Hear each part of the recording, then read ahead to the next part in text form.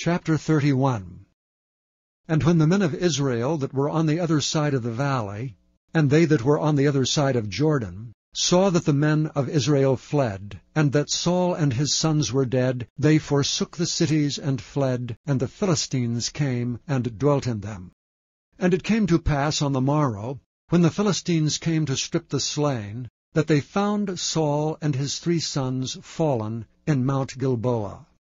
And they cut off his head, and stripped off his armor, and sent into the land of the Philistines round about, to publish it in the house of their idols, and among the people.